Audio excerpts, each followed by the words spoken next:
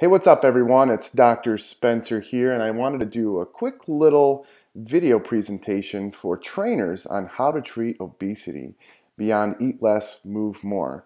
I've done this talk a few times at some conferences, both for physicians, tailored a little bit differently, of course, and for trainers, and a lot of people really liked it, so I figured I'd put it on the web and share it with y'all. All right, let's get started. So quickly about me, I don't want to belabor any points about me because you're here to learn about obesity, but I got a BA in exercise science from UNC Chapel Hill, and I also wrestled for them as their heavyweight for a few years, did pretty well. I got my DO degree, which is equivalent in the States to an MD. In the UK, it's not the same thing, so just know that it's basically a DO and an MD are equivalent in the States, and that's what I got at Virginia Tech's osteopathic medical school over in Blacksburg. And then I went to family medicine and then eventually specialized in obesity medicine. Right now I'm in Maryland. So quickly, there's some pictures up there. I'm showing me wrestling at UNC. Did a quick little experiment with bodybuilding, and then I did a triathlon stint there and actually outran my fork, gained weight, lean weight, while actually not tracking calories or macros and just exercising a ton. So it was an interesting story. We can discuss that at another point. It's just a quick about me. So enough about me. How does obesity happen, and why is this important for trainers? And I'll explain that in a little bit, but for all intents and purposes for this lecture, it's basically an energy imbalance. And if you've been around long enough on the internet and discussed this, you understand that. Basically, we're somehow storing more energy than burning. And for this lecture, it's because we're taking in too much and not burning enough off. But it's still beyond eat less, move more, because while that still is true, it's a little bit more complicated than that. And the complexities of why those things are true are what matters. So let's get into that a bit. The obligatory maps of the CDC showing back in the 90s, you can see that it's around 10%, 10 to 15% of obesity among adults. Every 10 years, it gets a little bit worse and worse. Here's 2014, you can see even some states with over a third of the population of adults have obesity. So pretty prevalent. This is just in the States. I don't have the global data on here. All right, so how do we diagnose obesity? Now, I know this is what's controversial, especially among trainers, because we're used to this only anthropometric measure of obesity, meaning we diagnose obesity with just a BMI of over 30. As the trainers know, this can get a little bit sticky because trainers are muscular and it doesn't work as well with them. So let's get into that and why this is a little bit controversial here. So body mass index. Everybody's seen this before, and this is where people start arguing on the internet of why obesity may not be a disease, which is what I'll talk about in a second. But anyway, here, overweight, BMI of 25 to 29.9. Obesity is over 30, and then you can actually break down the classes of obesity. Class 1 being 30 to just under 35, Class 2 being over 35, just under 40, and Class 3, which most people refer to as morbid obesity, of over 40 kilograms per meter squared. Now, I know in the muscular populations, especially the trainers, this is you can get actually people that are overweight or even that Class 1, close to that Class 1 obesity who have abs. So that those pictures of me, I'm considered overweight, but I have abs if you're using this. In the general population, this actually does work pretty well though. And let me show you why we use this. It's a quick screening. Obviously, you guys are probably getting a weight and a height. This is what's easy in the doctor's office, weight and a height. Everybody gets it. And here you can see that those who are underweight, according to BMI, are at a higher risk of dying, and those at a higher BMI are also at risk of dying. And that's why, it's pretty easy to do for a screening test. It should only be used for a screening and not for a diagnosis, though. And we'll get into that shortly a little bit here. Waist circumference. I hope everybody that's listening here gets a waist circumference on their clients. Doctors aren't doing this enough, and I think there will be a big push to do this a little bit more. But we think that, well, not that we think, we know actually where we store that fat, not just globally, but where we store it around that waist is probably more important than that global fat storage. So in Americans, we have these cutoffs right here of 40 inches and 35 in women. But other populations actually have lower cutoffs, and I'll kind of explain why. But basically, it's in other ethnicities, there's a lower threshold for having obesity-related complications, which I'll show in a second. So make note there of the Asian populations, much smaller waist circumferences cause issues. So be aware of that. And here's something showing, actually, controlling for BMI. The larger your waist circumference, the higher risk of death you have. Pretty interesting stuff. Maybe where we store the fat matters, not just globally, again. All right. And here's body fat percentage, which everybody talks about. Why don't we do DEXA scans and all these different things? Well, it's just harder to do that in the clinic, and for ease sake and money and time. It's easy to get a weight and a height and then just plot them there on the BMI, and it works pretty well, but we can't, obviously use that for every single individual, including someone like me and most trainers who lift. So anyway, there's not a lot of data about this body fat percentage because it just hasn't been studied as well. Like I said, it's not as easy to do. But you can see here that there was just a recent study showing those who are considered that derogatory term of skinny fat, those who would consider lean with a BMI, but actually have a high body fat percentage, those who are under-muscled, they also have an increased mortality. So stuff that trainers already know.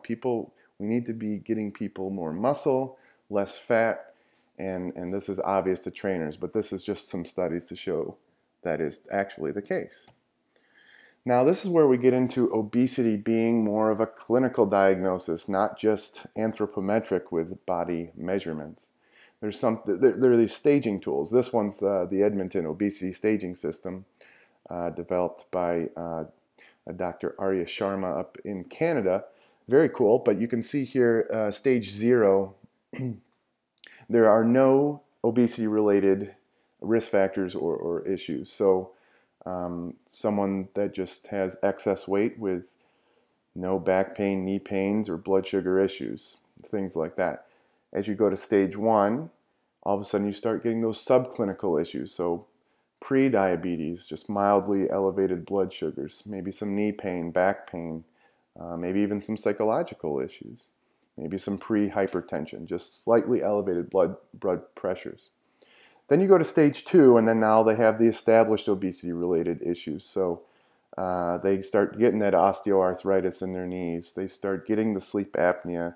They start getting the reflux. They start getting the diabetes, type 2 diabetes, and hypertension.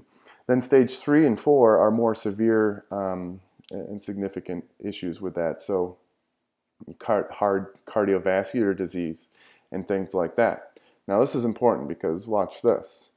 You can see up here in the left-hand corner, those with class 3 obesity. Remember, class 3 obesity was over a 40 BMI. You can see that when you stage them out, those with a stage 0, and you can see this in the class 2 and class 1 and overweight, those with a stage 0, no obesity-related diseases and issues, they actually do pretty well. You see that their mortality is pretty much normal. And then once you go up in the stages, those with the more severe obesity-related issues, you can see that they are having the higher mortality. You can see that with the blue line there. Stage 2, same thing. And so it starts teasing out things. It's not just about that anthropometric measure of BMI and maybe even waist circumference, but actually those weight-related issues. So let's talk about obesity as a disease. So this is where we get into it a little bit more. So the AMA labeled it as a disease in 2013. Here's what they used to define that criteria: impaired normally bodily function, characteristic signs and symptoms associated with harm or morbidity, and an increased risk of mortality and complications. Okay, standard enough. We think that it may fit it based on those, but let's go into those. There's something called adiposopathy, or sick fat is what we call it. And it's that fat that surrounds our waist. So a lot of people think that fat is just a storage depot for energy to use later. But we found that it's actually one of the most hormonally active tissues in our body. And in fact, it's probably our biggest endocrine organ we have. So this is what kind of leads to those dysfunctions that we have. Here we go. There's a little cartoon I had made, but basically that weight right around our belly and our livers and the visceral fat, the stuff that surrounds our organs, that's the stuff that actually causes our blood pressure to be high based on some of the hormones and the other things that it secretes.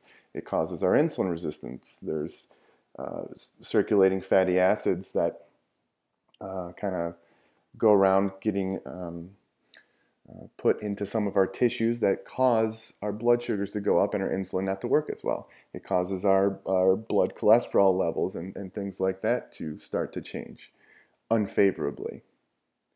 This is all physiologic. Here's a little picture from Dr. Bayes' paper on this adiposopathy. And as you can see, there's all these different things from that waist fat that is causing this. This is all physiological, not just from excess weight. It's where it's stored causing these issues. And then we have the fat mass disease. So first we had the physiologic adiposopathy, or the sick fat. Now we have issues from the actual fat mass.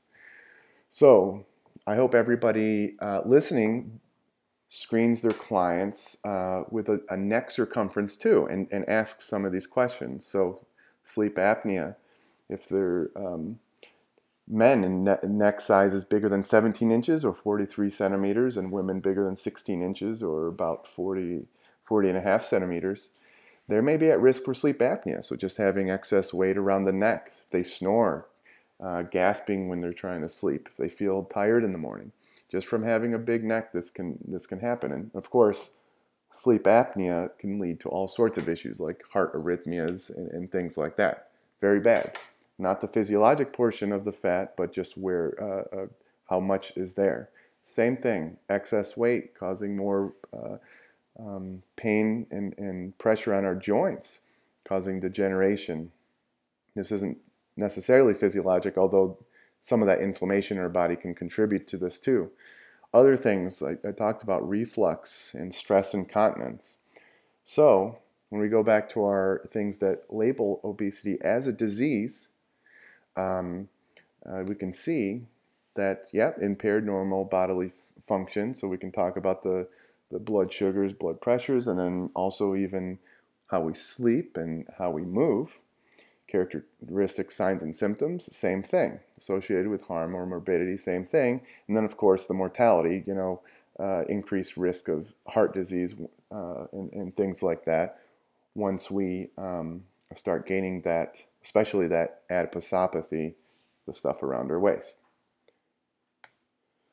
So one of the arguments against obesity being a disease is that it's a lifestyle related issue. So then I would ask, why would hypertension or high blood pressure be a disease then? That's mostly lifestyle related. Of course, some people develop it who seem to have normal lifestyle or healthy lifestyles. And of course, there are genetic causes which we'll get into with obesity, but that can also be related to hypertension as well. Same thing with type 2 diabetes, very lifestyle related. These things are lifestyle related and they are considered diseases, so why wouldn't obesity be the same thing? All right, let's start getting into developing some empathy for those with obesity. So we talked about it being a disease, but I think let's try to hammer this point home a little bit more. So there's another cartoon analogy I had made. We don't go up to people with depression and tell them, you just need to cheer up. That's inconsiderate. And we understand that there may be some neurochemical imbalances. There's also some psychosocial issues, maybe situational stuff. You can't just tell somebody with depression to cheer up. If you know somebody with depression, you understand how hard it can be. It's a tough issue and disease. We also don't go to our alcoholic friends and just tell them you need to drink less. It's obvious they need to drink less. We know there's a strong component in the brain and also psychosocial things. Yes, they need to drink less, but just telling them to drink less it doesn't work, and it's also somewhat inconsiderate, although I'm sure many people have done this before. So then when it comes to those with obesity, we still say, you just need to eat less and move more. You got to have more willpower. You got to put yourself away from the table. You got to put your fork down. You got to shake your head when someone asks you if you want seconds. This is not how it works, though, and I'm going to show that those with obesity share a lot of the same overlaps in pathology in the brain and environment as those last examples. So I want you guys as trainers to be well equipped to treat those with obesity, and I'll get into that in just a second. So this is a quick little, another example of having some empathy for those with obesity. This is a story I made. So imagine Steve and Joe. They're both in utero right now. Steve is in the womb right over here on the left in Steve's mom. Joe's in the womb over in Joe's mom on the right. So Steve's mom, she was always active all life. During her pregnancy, she gained the appropriate amount of weight. She exercised. She ate lots of fruits and vegetables, lean proteins, drank water. Joe's mom, on the other hand, was sedentary. She was also a big fan of fast food, what we consider unhealthy options of food choice. So the interesting thing about this is that based on their choices, our mother's choices, there's actually metabolic programming that will either help or hinder Steve and Joe's outcomes in life. Those little changes, I'm sure many of you have heard of. Obviously genetics, that plays a role, but then there's epigenetics, how our environment changes some of the way our genetics are shown. So someone who is leaner makes better choices during pregnancy, will have a child that will be leaner and for life likely, or at least have a better chance at it. Joe's obviously going to have a harder time because some of those epigenetic changes, which have lifelong impacts. Was that a choice for Steve and Joe? Interesting thought. Same thing, you got vaginal births associated with being leaner, C-section births associated with weight gain. Again, some of it could be association due to increased weights during pregnancy and a bigger baby, but there are some biological plausibilities, potentially microbiome related due to coming out of the vaginal canal, maybe stress changes through the brain as they come through the vaginal canal. It doesn't really matter. This could be causation, and was that Steve and Joe's choice? No, and it might not have been the mother's choices either, but this is how it worked. Same thing, breastfeeding leaner, bottle fed a little bit heavier. Was that Steve and Joe's choice? Now we start getting the family dynamics. Steve's family sat around the table, talked, enjoyed their food, ate slowly, ate a lot of plants and lean protein, drank water. While maybe Joe's mom had to work a second job to make ends meet. His dad sitting there with sleep apnea, not really paying attention to him. He's sitting in the front of the TV, mindlessly eating, learning those habits at a young age, drinking soda, eating pizza. So you can see, was that necessarily their choice? Do they have free will? I don't know. This is a metaphorical question. It's not necessarily meant to be answered. I'm just showing ways these things can affect us with obesity. More stuff. Steve's dad worked with Steve at a young age, developed these healthy exercise habits young, and Joe's mom was maybe yelling at Joe for disrupting class. Maybe nobody was around. They were working too much as parents, and he didn't get the as good of parenting or something. I don't know. We could make up any story we want. Maybe he was given antipsychotics off-label. He's shown there holding a little bottle of medicine, which can cause weight gain. Was that necessarily his choice? So I want to show you here. In the end, we see Steve, who everybody is admiring, thinking he worked so hard, which he did. He's worked hard all of his life. But then we see Joe over here. And most people think he's just lazy and doesn't work hard, but nobody knows his life story. So this is something where we gotta empathize with those with obesity, especially as trainers. You guys, there's a lot of people out there that basically, almost they just fat shame. They just think that those with obesity are lazy sacks of crap, and this is not true. There are a lot of people with obesity who are very successful in other parts of their life, but this is why it's so complicated. We need to develop better empathy and understand how to treat it, because as trainers, I tell you, and I'll get into this a little bit, you guys have a lot of power to change lives, and you guys are going to be very integral to this obesity treatment. Here's some other barriers. Obviously money, rich lady driving a convertible, poor lady taking the bus, going to their various supermarkets. The rich lady can go to the Whole Foods, and the poor lady, all she can get to is the local convenience mart. Rich lady, her biggest choice of the day is buying organic berries or regular berries. It's a tough choice, but the poor lady's trying to decide between potato chips and juice.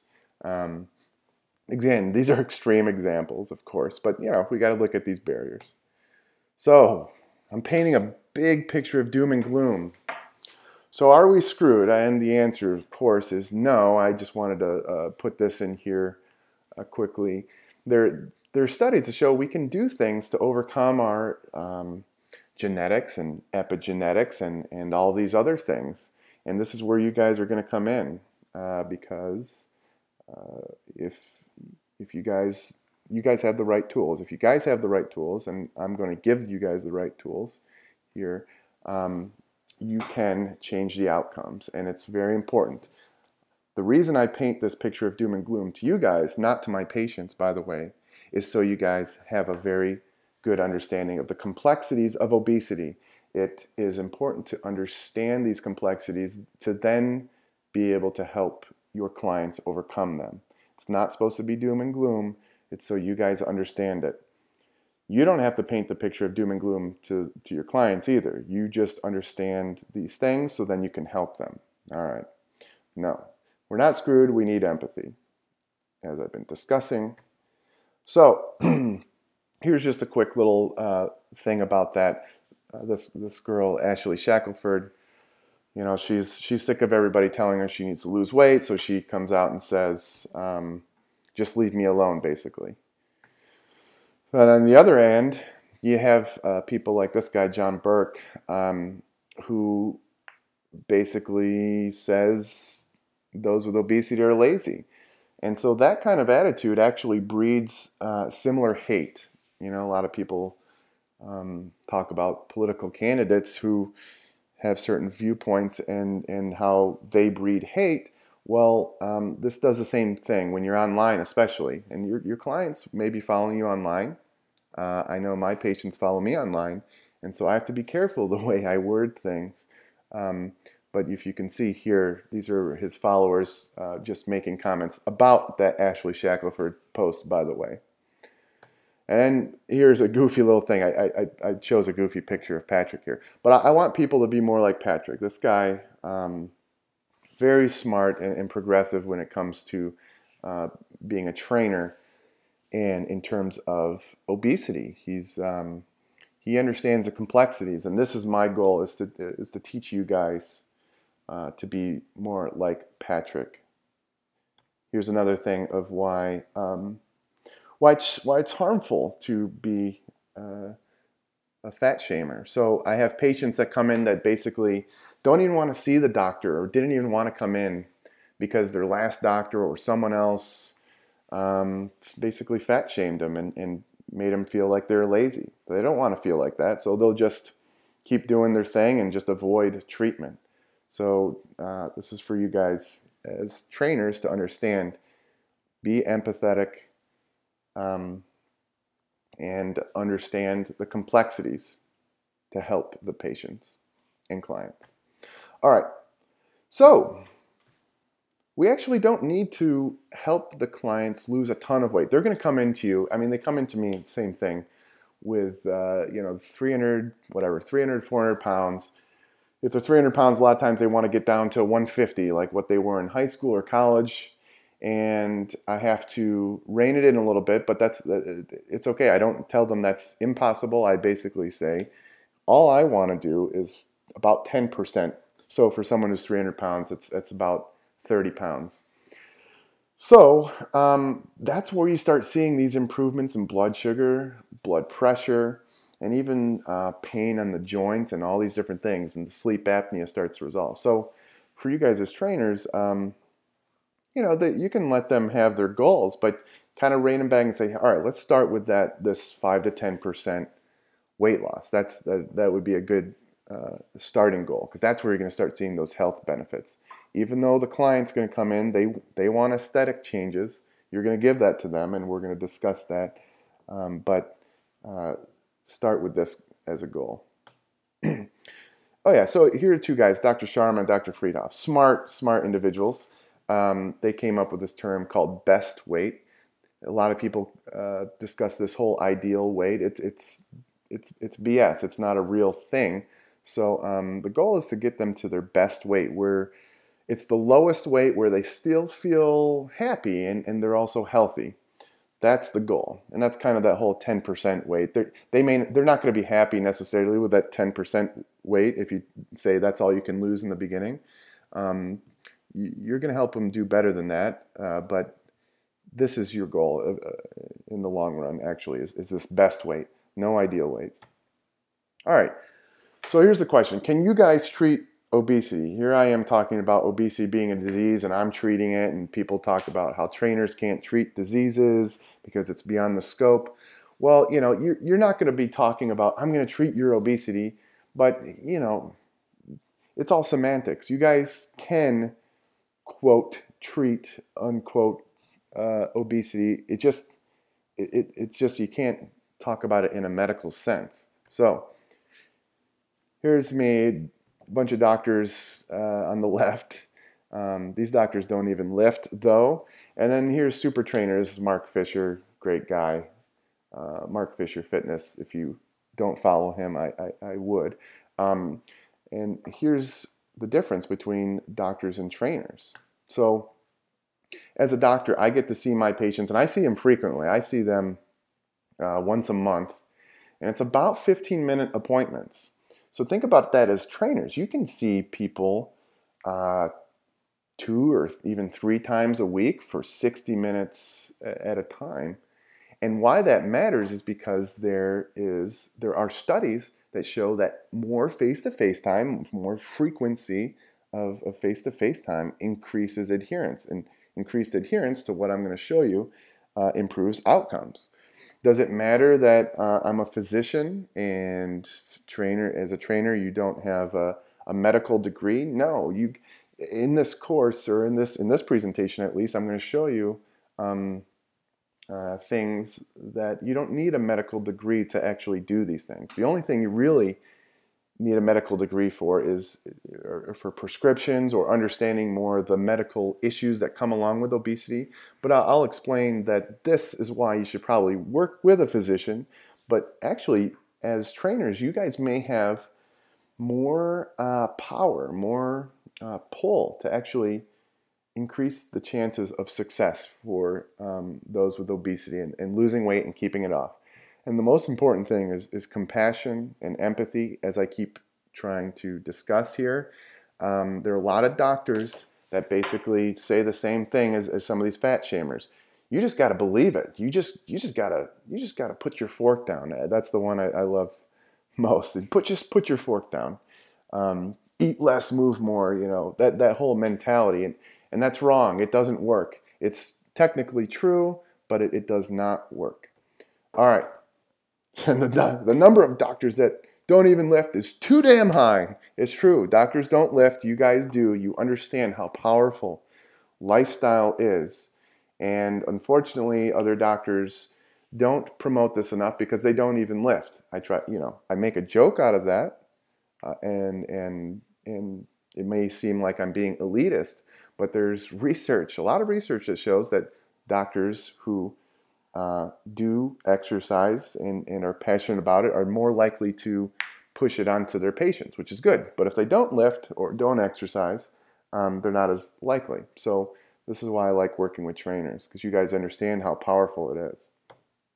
All right, so diet and exercise to treat obesity. Yep, so dieting is not fun, and this is why lifestyle, when you look at these trials, it fails. It fails all the time. Yes, people do need to eat less and move more, but it's not fun. But this is where we get into how you guys can actually help your clients do it while not feeling miserable.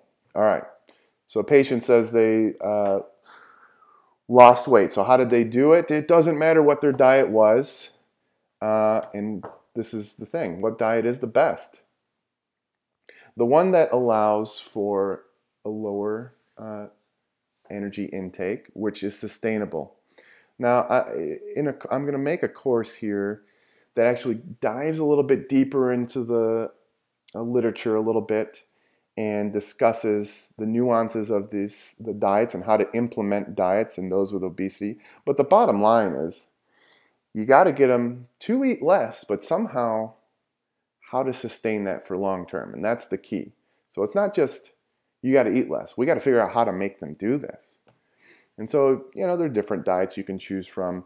Yes, it shows right here 1,200 to 500 calorie diet. That's very low. I understand that. And for many, especially if you're working with someone one-on-one, you may want to customize it a little bit more, which is what I'll discuss in another lecture. But these are things that you can do. And if someone is not exercising, which I don't know why they'd come to a trainer unless they're going to exercise, but if they're not exercising, these lower calorie set points are actually probably what you want to do.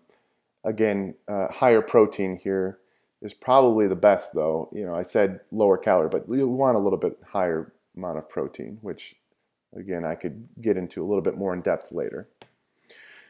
You can also do low carb, low fat. You don't even have to count the calories if you do those things. But again, those have to be stuck to long term. Again, I'll be making lectures on that as well, on how to do that. Here's something interesting. A lot of people think these shakes and things are not sustainable, but actually they can be very powerful tools. And I'll probably make a lecture just on this and how to do that correctly. But basically, if you replace a meal with these protein shakes, it can automatically lower their calories, lower their total energy intake, and if they do it for long term, keep them at a lower weight. Here's a study looking at, this was over a year in the Look Ahead trial, which is a Look Ahead study Big study. But basically, those who drank the most of these meal replacements had the best success in a year. All right.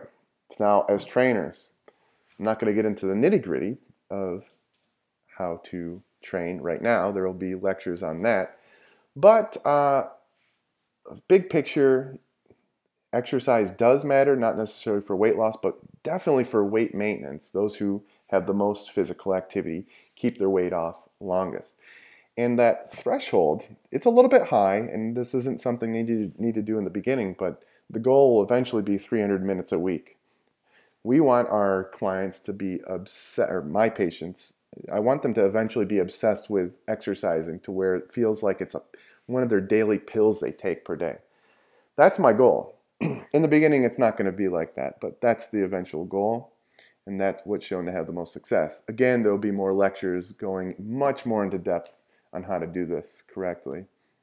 And here's a cool little graph showing actually just exercise.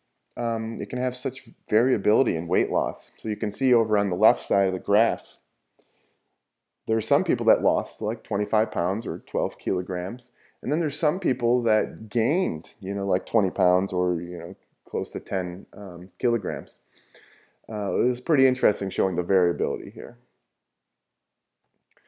All right, so let's get into why this lifestyle fails. I just went in, I talked about it being tough and hard to do. And then I talked about those diet and exercise things that you can do to actually help with weight loss. But then why does it fail? Why is it so tough? Let's get into that. So here's some statistics. Less than 3% actually keep the weight loss off, the 100% weight loss off after 4 to 5 years. That sounds pretty dismal. And only 28% can keep that 10% weight loss, initial 10% of weight loss they had after 4 years. That also seems a little bit dismal. So that's not very good. But I want to train you guys to be able to do this a little bit better. And that's what we're going to get into a little bit now. So here's some physiology. So there are set points, and I'm going to talk about that. There's also hunger issues and reward center issues. Adaptive thermogenesis, which a lot of people know as metabolic adaptation. And then there's this thing where people lose weight and they stop moving around. So this non-exercise activity thermogenesis, which we can get much more in depth into later in another lecture. But basically, people just stop moving, fidgeting, walking around. And I made a little joke here. James Krieger, very smart guy, did a whole lecture on this. It was very good, but that's just one component of it. Let's get into the set point. So the set point theory is basically we have this lipostat, just like a thermostat in our body, in our brain. So our bodies fight to keep us at this same body fat level, body weight. And so you can see here on the left side of the pictures here, you have a certain amount of body fat. It has a signal, goes to your brain, and it controls your intake and energy expenditure. So you're neutral. As we gain fat, the middle picture there, it sends a signal to our brain and basically makes us move more, fidgeting, whatever we have to do, and it's supposed to have us decrease our intake. So then that it's supposed to bring us back to that left side of the graph, that neutral body fat. Then, as you lose fat, though, it sends a signal to our brain, increases our intake through appetite and stuff I'm going to talk about, and then decreases our expenditure. Same thing, that non-exercise activity thermogenesis, that fidgeting and stuff like that. For some reason, our bodies, unbeknownst to us, make us not do those things. And so that puts us in that positive energy balance and brings us back up to where we were before. So it's our bodies working against us. Doom and gloom stuff again, but we'll talk more about that. Then there's a settling point, and this is more about the inputs and outputs of maybe our environment and our habits and things like that. So you can see there increased input in the middle picture there. The reservoir goes up, and if you keep doing those inputs, and then the reservoir will stay that way. And then you can see down there, you decrease the inputs, and in C, the bottom one, the reservoir goes down. So that's kind of like our body fat and things like that. This is more of an environmental thing. It's not based on the physiology. And so some people think this is more of the correct theory. Now, I'm going to show you, they're both correct. So there's probably a mixture of these two theories. But I just wanted to show these things to kind of get you starting to think about how complex obesity is and why it's not just our physiology, but it's not just our environment, it's probably both. And then there's the metabolic adaptation. This is kind of goes more with the set point theory and the physiology. But basically, what happens is as we lose weight and we get down to a certain weight level, our resting metabolic rate lowers more than what we predict with a calculation. So say you have one guy who's just 200 pounds, and then you have another guy who's 300 pounds who then loses weight to get down to 200 pounds. And those two guys have the same lifestyle, same body composition and everything. The guy that was always stuck at 200 pounds, that just stayed there, will have a higher resting metabolic rate than the guy who lost weight to get down to that 200 pounds. And that's one of the ways our bodies works against us. We can have whole lectures on that topic in the future. It's very interesting stuff, and if you have been paying attention to the news, you probably just saw that the Biggest Loser study by Kevin Hall came out, and there were some very huge metabolic adaptations to the point where some people may call it metabolic damage, which that's another topic for the future. But strong metabolic adaptations, trying to get your body to gain weight to go back to where it was before. So the biggest thing though is appetite, and this is where starting to work with a doctor may help you, but there are also a lot of dietary things that you can do for your clients with obesity that will help you. So here's this is actually Steve and Joe grown up. You can see Steve, who's lean and has good eating habits. He has normal hunger functions in the brain. Joe over here, his hunger signals are all messed up. His wires are frayed. It's not working very well. So here's a cool slide. This is Dr. Garvey. I asked him for permission to use this. This is a very cool picture of the homeostatic regulation of energy intake in the brain. You can see how the peripheral signals we get from all over our body here. So with the stomach, we produce this stuff called ghrelin. It's a hunger hormone. We also have this stuff called leptin, and this comes from our fat cells. And we got this other stuff, CCK, GLP-1, peptide YY. Those come from our gut. And then even amylin and insulin from our pancreas. So if you go to the next in the middle, you can see the hypothalamic pathways there with our arcuate nucleus. And in the arcuate nucleus, we have the rexogenic pathway, or the hunger pathway, and then the anorexic pathway, the satiety pathway. I'm not going to get too far into depth, but you can see the crossover of all these different things working. The peripheral signals going up there, like the ghrelin, going to the AGRP, the NPY, in the arcuate nucleus, causing hunger, but then you got leptin blocking some of that up there, and then actually promoting satiety down there at the POMC and CART pathways. So this is pretty complex stuff, but basically those with obesity may have some dysfunctions in there. Those epigenetic changes when we were younger, maybe some genetic changes or genetic causes of increased appetite. And as we develop that obesity, especially the adiposopathy stuff, that sick fat that I discussed earlier, there can be some, things like leptin resistance, some inflammation in that hypothalamus that make these dysfunctional. Very important to understand that it's not just put your fork down and step away from the table. It makes it very hard. All right, and then there's something called the reward pathway, which I didn't show there in the brain. But basically, think of this as, when you're done with a meal, a pretty good meal, And you feel full, but you can still fit in pie. I mean, this is obvious stuff. We all know we have an extra stomach for pie, but this is true. This is called the reward pathway, and those are the parts in the brain, the dopamine stuff that allows to keep eating, the stuff that tastes really good. So in those with obesity, they may have some dysfunctions in their reward pathway. So again, step away from the table, put your fork down. Saying no to seconds, especially when there's extra pie around, is a lot tougher for some with obesity. So just understanding that will be very important when you try to work with, get strategies to help those with obesity. And so here we go. We got Steve there. His hunger's normal, but then you got Joe. Look at his wires are just blown now.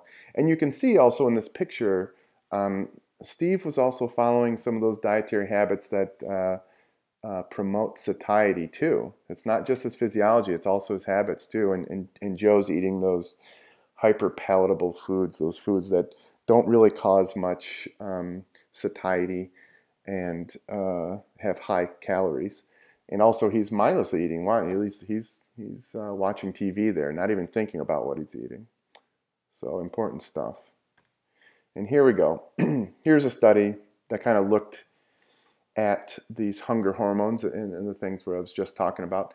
And this is a graph. Every graph of long-term, or at least a year's worth of weight loss, you can see that people initially lose that weight. And slowly, around that 6-month time frame, people start regaining their weight, unfortunately. But we're gonna learn how to defeat that. Here you go. Those hunger hormones, the ghrelin up there on the left. You can see how the baseline, it was on the lower end, and as they started to lose weight, it went up, and still at the end of the trial, still stayed elevated, working against them. Peptide YY, that satiety hormone, you can see the baseline, it was high, and as they lost weight, it started to lower, again, working against them. Amylin, CCK, same kind of thing. And you can see here, baseline hunger, on the lower end, and then as they lost weight, their hunger went up. Desire to eat, same thing. So, again, you just got to have some empathy for those with obesity. Losing weight is tough. Keeping it off is tougher, a lot tougher. And we're going to work on things to actually help to keep people from regaining that weight. So here we go. How to overcome these. Proper coaching. Again, we could go, I'm going to have some more in-depth lectures on this, but lots of protein. You guys know this. Protein is king when it comes to promoting satiety. Volumetrics, big time vegetables and fruit, legumes, the fiber, eating slower, things you guys already know. Here's a cool study for the Diogenes study here showed that those with a higher protein, lower glycemic index, which, we could probably get into the glycemic index sometime too, but basically those who are higher protein and more lower glycemic index foods, they seem to keep the weight off better than those who had the other lower protein and higher glycemic index diets. All right, so the other thing is increased visits. I already talked about this. I like to see people monthly, but you guys are actually seeing people, if you're doing it in person, at least once a week, and then you're doing 60 minutes at a time. I get 15 minutes. So this is why you guys as trainers are very powerful and can have a lot of success treating obesity. So the other thing is online support groups and helping people online. And here's the study, another study from the Look Ahead study that basically showed those with the highest amounts of visits did the best. And here's a cool study showing, hey, maybe internet is almost as good as face-to-face stuff. And I know a lot of people listening to this, if they're savvy with the internet, they are probably doing both in-person and online training. Very powerful stuff. And I want to briefly touch on some of these medicines too, because I think it's important to understand the role they play. Um, I'll do a full lecture on medicines that actually cause weight gain, but I want to emphasize that you guys should be getting a client intake of the medicines they are taking. And again, I'll make a whole lecture on which medicines you need to be aware of, like every single medicine, and then maybe some possible alternatives to have them discuss with their physician with, because not all physicians are aware of this, and they may not be thinking about weight. They should be, but they're not, and that's okay. But you guys can be the next line of treatment, not to tell them to stop medicines or to change medicines, but to give resources for them to then take to their physicians. Again, I'll have a much more in-depth lecture about that. And then there's some medicines right now. In the UK, these aren't the same, but in the US, these are the ones approved for weight loss. And I just wanted to briefly touch on them because basically they work in the brain, just like those dietary habits, which eventually we'll talk about. But they basically work in the brain to make people not miserable when they're trying to lose weight. So here's a medicine called Qsymia. Again, this has something called phentermine and topiramate. They work in different parts of the brain at that same slide I showed, at those homeostatic regulation of appetite. In the hypothalamus, they fit at the different receptors there, causes weight loss. Same thing with this stuff called Belviq. I can go into much more in depth of these later, something as a resource to then be able to give to your clients and then eventually give to their doctors in case they're having issues with appetite. Contrave, same thing, and this one's a cool one. It actually may have some of that reward pathway benefit as opposed to just that hypothalamus homeostatic energy intake benefit. And Saxenda, that's the GLP-1 stuff I showed there. It comes from the gut. You can actually inject that. So, safety, I'll get into that later at another time. The other thing is surgery. Now think of these things as tools. So you got medicine that you can refer out for, but sometimes medicine and lifestyle, it just doesn't work. And I want to emphasize that these surgeries are actually just a tool. They're absolutely just a tool. They're not a quick fix. And again, this can be another lecture for another time. But I don't want trainers to think that these are the easy way out. People can eat through these things. If you don't change their lifestyle, if you don't help with their psychology and the behavioral management, they'll regain their weight. I see it all the time, and it's not a quick fix. So be empathetic if someone needs this. And the other thing is you guys may eventually get those who've had the surgeries who still need help, and that's what I see a lot of, because I work with a surgeon, and that's what I do. I basically help those who don't want surgery, or those who have had surgery who then didn't have as much success as they'd like, or they're starting to regain their weight. And you guys as trainers could definitely do this too. Very powerful stuff. I don't have time to go into the case studies right now, but later we can go into all sorts of case studies. I'm going to have lectures all about that, about, you're going to have these kind of archetype of clients who they fit a certain pattern. A lot of these clients you're going to have fit patterns, whether they have appetite issues, maybe they have lifestyle issues, maybe they have both. Maybe they have certain situations, things like night shift stuff, and certain jobs that cause them to overeat. Maybe it's their family. Maybe it's other certain dynamics with their spouse. Maybe it's the medicines they're using. So I'm going to have all sorts of case studies for you guys to use to basically be able to fit your clients with those. So if you too long didn't listen. Basically, obesity by definition is a disease. Fine. Okay, I hope we can all agree on that. How we diagnose it makes a difference. It's not just anthropometric, but it's also clinical. I hope you guys understand that now losing weight and keeping it off is extremely tough, and we talked about some of the physiology and stuff there. Very important to treat obesity. You have to have empathy. And last and foremost, though, you guys as trainers can and very well should be an integral part of obesity management. All right, so I'm developing a course. It's going to be very cool for you guys. Um, I want to train you guys to basically be just as good, if not better than I am at treating obesity without, of course, putting people on medicines. I want to be able to